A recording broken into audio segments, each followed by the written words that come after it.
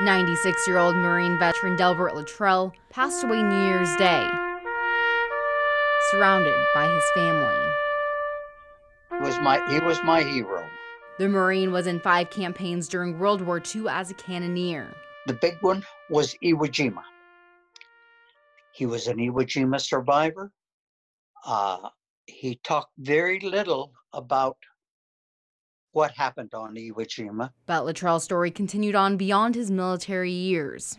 To us, stripes didn't mean anything. Luttrell spoke with us in February 2020, just before U.S. Senator Jeff Merkley took to Congress asking his peers to promote the longtime private. It was the chaos of war that prevented him from being promoted at the time, and to be able to correct that for him while he was still with us was really an enormous honor on my part. Those efforts succeeded.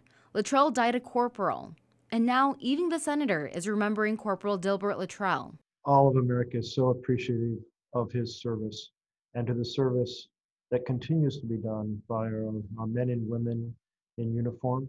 His loved ones remembering him too. Navy veteran Cliff L. Bundy and Luttrell were buddies who met in Medford.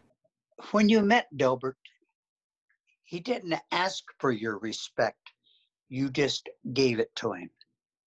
He was one of those kind of men. Bundy says Luttrell showed him the true meaning of the word hero. In Medford, Katie Straight, Fox 26 News.